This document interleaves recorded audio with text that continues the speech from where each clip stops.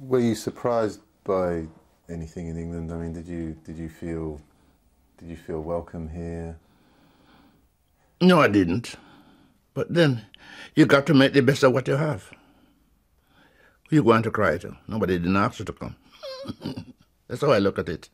I might be wrong, but that's how I look at it right through life. Did you see it as the mother country? Back to the mother country. Well, we think that way, but it didn't work that way.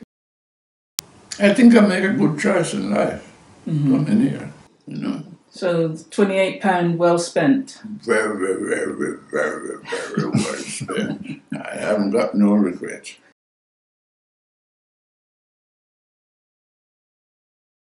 London is the place for me. London, this lovely city. You can go to France or America, India, Asia or Australia, but you must come back to London City. Well, believe me, I am speaking broad-mindedly. I am glad to know my mother country. I've been traveling the countries years ago, but this is the place I wanted to know, darling London. This is the place for me. Arrivals at Tilbury. The Empire Windrush brings to Britain 500 Jamaicans. Many are ex-servicemen who know England. They served this country well. In Jamaica, they couldn't find work. Discouraged but full of hope, they sailed for Britain.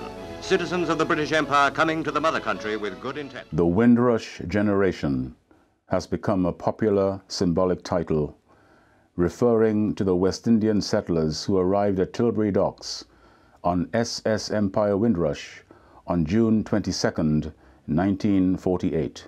The vast majority of them had served in the armed forces, particularly the Royal Air Force in World War II, and helped to rebuild Britain after in peacetime. They've come to seek work in Britain and are ready and willing to do any kind of job that will help the motherland along the road to prosperity. They're all full of hope for the future, so let's make them very welcome as they begin their new life over here. The ship made one journey only to the West Indies. If you've seen any images of the arrival of Empire Windrush, you've probably seen this iconic picture of three sharply dressed men. On the left, John Hazel, age 21, a boxer. In the middle, Harold Wilmot, age 32, a casemaker. And John Richards, age 22, a carpenter. In this film, John Richards tells his own story. Did you have any sense that you were part of an historic? No, just a next guy on the boat, that's all I was. So I guess a lot of those on board would have had accommodation to go to? No, I didn't have an accommodation. You didn't? You did the right thing yesterday. 70 years after his stay at the Clapham South Deep Shelter, John returned for a special visit in 2018. So, John, welcome back. Maybe it's nice to be back. It's been a while, yeah? I remember once I had a friend by the name of Briggs, and we walked in to find out how far we go, and we walk and walk and walk, and we think we want to reach Clapham Common. But we walk and walk until we're tired, so we just sit down and turn back. We never find the end. So I don't know how far this goes. That used to wake us up. I got to go to work at Hopington, and that's what wakes me up in the morning. We gradually moved from here. I moved from here and went to the hostel at Navern Square in South Kensington. I keep on traveling until you find somewhere. So how long did you stay in this shelter, do you remember? We stayed about 8 weeks, I think. 8 weeks? Yeah, I think about that. Now, why have you come to England? To seek a job. And what sort of job do you want? Any type, so long as I get a good pay. Some will go into industry, others intend to rejoin the services. Now, you're ex-Air Force, aren't you? Yes. Are you going back into the Air Force again? Yes. Do you know if you'll be accepted? I think so. I have a job meantime. And what kind of work was it? We do undercarriage work, chiefly. And then we do body making and things like that. They do. We do everything. Mm-hmm. An African chap that I know, named Tony, said, "You want a flat?" I said, "Yes." He said, "Where I live, the ground floor flat on Tavista Crescent is empty. And I know the lady and I will get it for you." And Tony get the flat for me. Mm-hmm. So you're lucky. Yeah. Mm-hmm. For the first, you will accept 3 people into a room. Like an else thing, after a while you only accept 2 people. Or how many people in that room? I said 2 of you. I said, no, I don't want that. Things like that. Try find somewhere else. And then you advance from the stage again where you alone want a room. You don't want to share with nobody. And then you move to that stage. And then you move to the next stage, you get yourself a flat. You know, and then after you get yourself a flat, then you get yourself a house if you can do it. Not everybody can do it. Lots of people not fortunate enough to do it. But some do it. I was fortunate enough that I could do that. But there are lots of people who work as hard as me wasn't fortunate enough to do it. And that's how life goes. You know? Let's get back to the very, very beginning. You said that you came from Portland. Mm-hmm. And what kind of family did you grow up in? Was it a big family? Well, 7 of us, 4 boy, 1 girl, and your mother and your father. That's it. And you said you were the eldest. Mm-hmm. And what did your father do? He's a farmer. He's a farmer. Small farmer. Uh-huh. Mm-hmm. What kind of things did he grow? He grew everything banana, chiefly important, and then normal grown food. Uh-huh. What did he take it to market?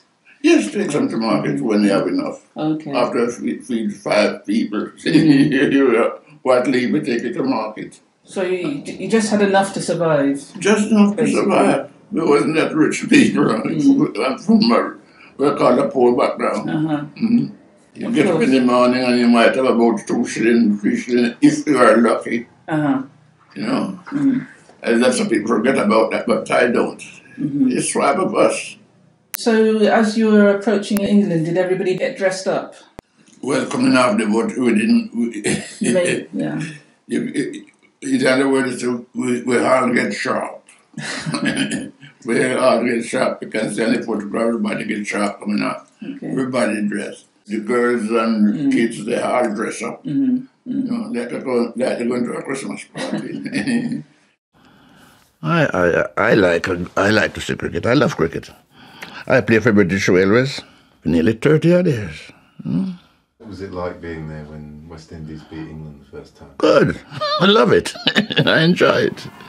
Oh, yeah. It was good because it's unusual, isn't it? It was very important for us. Very important that we didn't have anything else doing. We beat England in the West Indies, but we never beat them in this country. A series. So it was not for us to win. We're happy about that. Something uplifting. Something we do. Boost the morale. So, well, we can do that. And it is very good. You know? So in these early years, what were your impressions of England? I mean... Oh, you get used to it. What do you get used to? The chap that I work with in Opington, they were gentlemen. Mm-hmm. Yes. There's only one chap that always bugged me. Chap, they call him Harris, Jim Harris. And what he used to do, if there's anything in the paper that was a black man fight somebody or go to court, and it's in the paper, he always cut it out and bring it and show me.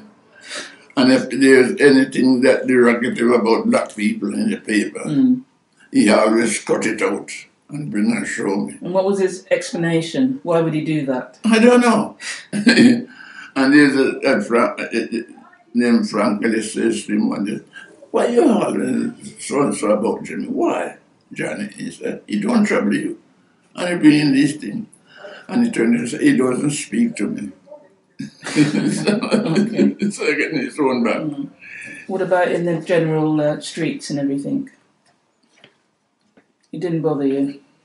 I know what they give, I know what they are, I never trust them. They laugh with you, but they stick in the back. I know that. They didn't worry me. Well, I didn't want anything from them anyway. No.